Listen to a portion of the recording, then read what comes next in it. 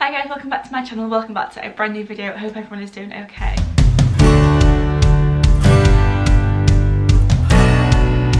This video is going to be a little bit different to my usual videos. I am basically doing this video because when I started this journey, I wanted to find this video, but there wasn't one out there like this. So that's the reason I'm doing it. So if there's anyone that was in the same place as I was, then they can find this video and it should help them with what I'm about to talk about. So as you've probably seen by the title, this video is about the Exante diet. So for anyone who has been following me on Instagram or watches my YouTube videos, then you'll know that I've been doing the Exante diet now for 4 weeks, and this is my 4th week doing it, and so far I've lost 10 pounds by doing the 800 calorie diet. So if you don't know, Exante offer a range of different diets. They do the 800 calorie diet, they do the 1200 calorie diet, and then they do the 5-2 diet as well. So I'm currently doing the 800, and then once I've done this for a few more weeks, I'm going to go on to the 1200, and then once I'm at my happy weight, I'm going to do the 5-2 just to maintain my weight. So before I get started, most of these ideas that I got them from Instagram. So there is a huge Exante community on Instagram. There are so many different accounts of people doing the Exante diet, and everyone is just so supportive and helpful to each other, and some people have great ideas of how to use the products, and which is obviously where I got some of these from. Some of them I've just sort of found by trial and error, but yeah, if you are thinking of doing the Exante diet and you do have Instagram, then I would 100% recommend just searching Exante and follow some of the accounts that do the diet, because some of the accounts are so helpful, and yeah, it's great to look at each other's ideas and get ideas from each other. So yeah, Instagram has been a huge help in doing the Exante diet. With that, I would just like to say, if you do want to ask me any questions about what I talk about in this video, or if you want to follow my weight loss Exante journey, then feel free to follow me on Instagram. My Instagram is just Lou Winters. Yeah, if you want to message about anything, then do. I'm not by any means an Exante expert at all. I don't work for Exante, I don't do anything for Exante. I've literally just been doing the diet and I really enjoy it, and I think other people will enjoy it as well. It's been a really good sort of way of weight loss at the moment. As I say, I've lost 10 pounds in 3 weeks, which to me is incredible. And yeah, I just want to share my tips about Exante so that other people can enjoy Exante as much as I am. So yeah, so I'm going to start with the sweet products and then we'll move on to the savoury ones after. So the first one is probably the most common thing that they do is their shakes. So I have my box here full of examples. So for example, we have our chocolate shake. So these, it just says on the back, just to get your shaker, add 200 ml of water, add the powder and give it a really good shake. Now, that is absolutely fine. You know, I love it like that. You know, I love the taste. I think the texture is fine when you do it that way. If you need to, you know, have a quick lunch, I guess, then this shaker, give it a mix, good to go. Or if you need to take it out with you somewhere, so like the other day, for example, I went on a day out, which meant that I was out for lunchtime. So I just took my shaker full of 200 ml water and then just took this with me, and then I just mixed it up when I was out. So for convenience, they are really, really convenient.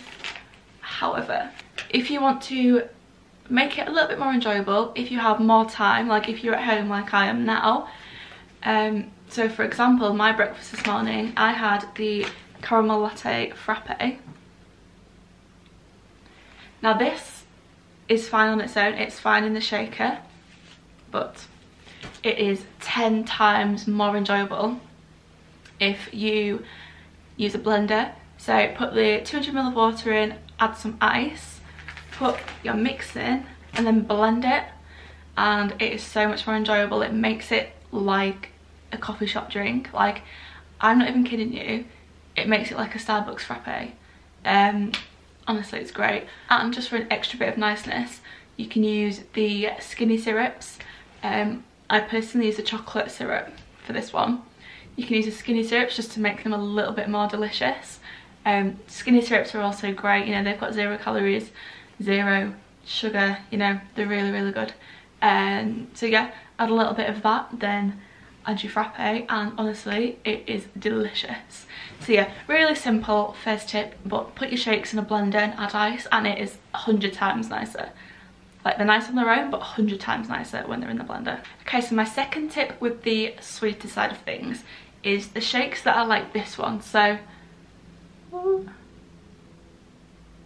this is white chocolate and raspberry. Now, you can like pick your own shakes on the website, but because I went for the 4-week plan, you just get sent like a random assortment of stuff, which I'm fine with because it makes you try new things.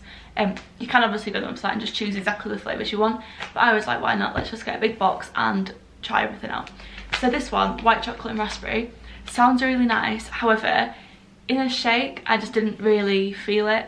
I put it in the blender, I added ice, but the flavour just wasn't for me in a shake. So here comes the exciting part. So with this, you can make a muffin. So how exciting.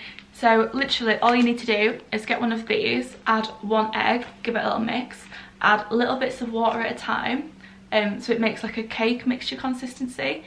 So you don't want to add too much water, you don't want it too runny, but also you don't want it too thick. So add little bits of water at a time until you get a really good cake batter consistency. And then if you want like a better rise, you can add like half a teaspoon of baking powder. However, it's not essential. When I first started making the muffins, I used to add it, but now I don't bother, I just add the egg and it's fine. Yeah, so this, water and egg, and optional little bit of baking powder if you want. Mix it all in a jug and then literally pour it into a muffin tray. I always just use a couple of spritzes of the Fry Light in the muffin tray just to stop it from sticking. In the muffin tray, and then in the oven at 180 degrees for like 15 minutes, and they are delicious. They make cute little muffins and it's great. So I did use quite big muffin trays, but if you use like a small cupcake tray, then you're probably going to get 4 little muffins out of it. So yeah, that is a great tip to use. A really good tip for the muffins is actually to use like, there's apple crumble. So you got apple crumble, and then they also do an apple and cinnamon porridge. They're really nice as muffins. And also on the same line as that, so using the mixture, an egg, a little bit of water, but no baking powder this time. If you make up that batter, get a pan, add some Fry Light to your pan, and you've got one big pancake. So literally exactly the same mix as the muffins, but whack it in a frying pan and you've got a pancake. You've got loads of different flavours to choose from. The banana shake is my favourite one to use a pancake, so I get a banana pancake. Obviously you can have a chocolate pancake as well, they're really good. And sometimes it just helps to eat things rather than drink a shake. I definitely feel sometimes I need to eat rather than just drink a shake, and making these muffins or making a pancake is just so much more enjoyable. And the good thing is you still have your 200 calories in here. Adding an egg will add about 75 calories on, depending on the size of the egg. Yeah, so the egg will add about 75 calories, but then I just work around that throughout the day. So I'll have that, and then I'll have like a tiny bit less of something else. It's 75 calories, it's workable. So then the last sort of sweet idea is, in Exante they do bars. What's it got here? So they do like peanut butter bars, they do chocolate coconut, loads more as well, and then my favourite is the double chocolate bar. So I usually have these just like on a night time with a cup of tea. Instead of having like biscuits or chocolate, I'll just have half one of those bars, because those bars are 200. I find that a full bar is just too much to have in one sitting, because they're not like a little chocolate bar, they are really filling. So having them like that is fine. If you want to make them a little bit more enjoyable, then if you get, probably recommend the double chocolate one for this, as some of them don't have like the right texture in the middle. If you pop your bar in a bowl, pop it in the microwave for like 10 seconds and then check it, and if it needs more, add another 10 seconds. And you just get this gooey, soft, chocolatey delight. Like, bang it in the oven, don't put it in the oven. Put it in the microwave for literally 10 seconds and it just goes all gooey and nice and more of like a dessert. And then if you just want to treat yourself, then just add 1 scoop of ice cream. And I know that's not on the diet plan, but if you have one of those days where you just feel like you need something a little bit indulgent, bang one in the microwave, add a scoop of ice cream, and it is absolutely divine. Okay, so now we're going to move on to the savoury side of Exante. So Exante do a huge range of savoury meal replacements. So for example, they do like an Indian style curry to a spaghetti carbonara, spaghetti bolognese, shepherd's pie, you know, everything you can think of like that. I've actually not tried the carbonara pasta side of it. My absolute favourite savoury thing is the Indian style curry. This is just absolutely divine, and it tastes exactly like a curry. So if your friends are coming around for a curry, or your family are having a curry, and you don't really want to go off plan, have one of these. So literally all I do with this is just add 200 ml of boiling water from the kettle, and there you go, you've got it. It does contain like tiny bits of rice, not much, like tiny bits of rice. So tip number one for the savoury is, if you have this and you want to thicken it out with either half packet of rice. So you know the like microwave ready rice things that you get, I do that, and then I just have half a packet and just add it to this, and it just makes it nice and thick. Or if you don't want any more rice, then get yourself some veg, so either like peas, sweet corn, a little bit of broccoli, warm that up and then just add it to this. It literally just thickens it and just makes it more of a meal. Because this is just sauce, it can sort of feel like it's not a full meal. So yeah, add a little bit of veg to it, or add some rice to it. Or if you have quite a lot of your calories left over, like if you didn't have lunch or whatever, then you can always grill some chicken and add some chicken to it. Some nice lean grilled chicken. It will probably add, what, an extra 100 calories on, if that. You can add stuff to these. Don't feel like you just have to have this. You can add veg to it, or you can add some grilled chicken to it, and just makes it more of a meal. Okay, so my next savoury tip is, if you have done Exante, or if you're doing the Exante diet, you will know that they have soups. And me personally, I've never ever come across a powdered soup before. I've never had a powdered soup before, and it is strange. It is really strange. So they do loads of different types of soups, and for example, red Thai chicken, or we've got pasta ham and mushroom, or we've got vegetable soup. So these are, the flavours of the soups are really good. However, because it is a powdered soup, if you don't mix it properly, you get a lumpy soup, and it is not enjoyable at all. So yeah, the one thing out of the whole Exante box that I've got, the one thing I struggle with is these soups, purely just because of the texture. So I did find that when I had my first one, I mixed it with a fork, and it was so lumpy, and I literally had like a few mouthfuls and couldn't finish it, which was a shame because the taste was really good, but just the texture was, oh. So then when I next had one, I put it in the blender, so it would be no lumps whatsoever, but putting it in the blender does make it a little bit foamy on top, which I wasn't a fan of. So I'm not really having much luck with these soups as soups. So I did my little bit of research on Instagram, and I found that you can have the soups as bread. You can turn your soup into like a little flat bread or a pita bread, and voila. So let's take red Thai chicken for example.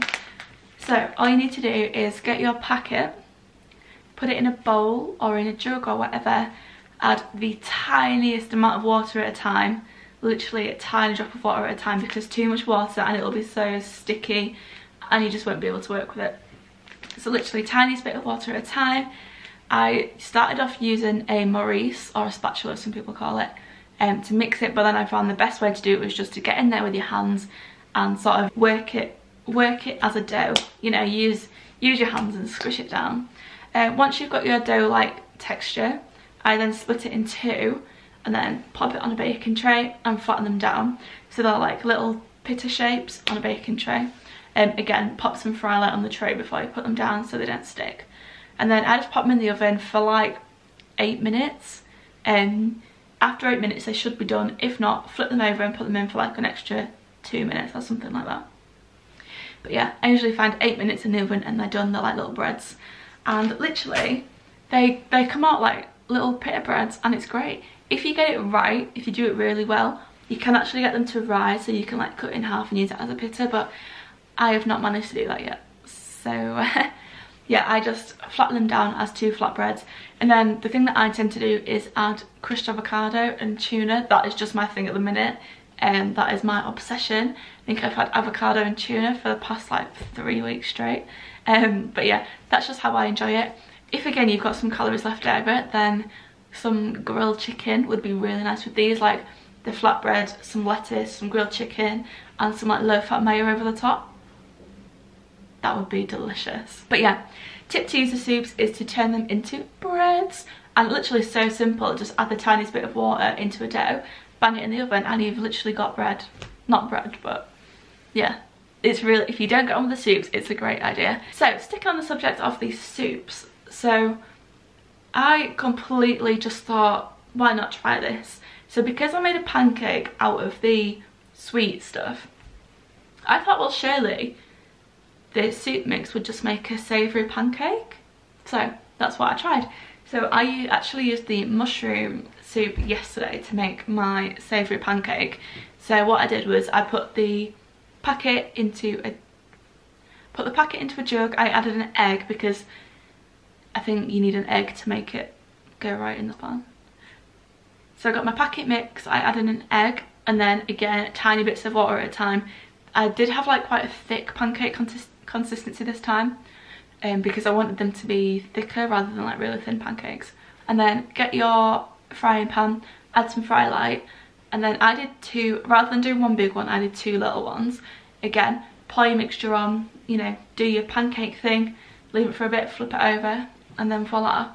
And literally, that was the best idea I've ever done in my life. So I had some calories left over yesterday, so I sprinkled a little bit of cheese in there, added some beetroot, what else did I put in there? An avocado I think I had yesterday. And honestly, amazing. It is such a good meal, because when you put your mixture into a frying pan, it somehow seems like so much mixture. It's bizarre. So I had 2 pancakes and actually folded them both over. But then I realised one of them, I'd cooked it for a little bit longer than expected, and it sort of turned into like a little taco. So because I'd cooked it like this, so it's flat like this, and then I put it in the oven to keep it warm while I was doing the other one, took it out of the oven and I folded it over, and it just folded like exactly like a taco, and I was like, hang on, I'm onto something here. Anyway, so I folded it with cheese and then some beetroot, and then it was just delicious. So that got me thinking, if you leave it in the frying pan for a little bit longer, it will get a little bit crispier, which means it does sort of turn it into more of a taco. So that could be a new thing. You could turn your soup into a taco. Honestly, it is a great trick. Add the cheese while it's in the frying pan, and then the cheese like melts into it, and it is so good. And again, using the savoury soups, there's no reason why you couldn't add an egg and add a little bit of water and make like savoury muffins out of them. I'm not a huge fan of savoury muffins, so I've not actually tried this one, but I'm pretty sure it would work exactly the same as a sweet muffin. So yeah, get your soup mix, add an egg, add some water, bang it in a muffin tray, bang it in the oven for 15 minutes, and you've probably got a really nice savoury muffin. So that's everything from this Exante video. I really hope you enjoyed watching it. If you would like to place an Exante order, then just give me a quick message on Instagram and I'll give you my referral code, which will get you £5 off your first order, which can be really helpful. £5 off your first order can be a big help. So yeah, please just message me so you can get £5 off at my Instagram account, which is Lou Winters. So yeah, thank you so much for watching. I hope this video helped anybody who is thinking about doing the Exante diet, or helps anyone that is doing it currently and didn't know these tricks. And yeah, that's everything. Thank you so much for watching, and I'll see you in the next video. Bye guys!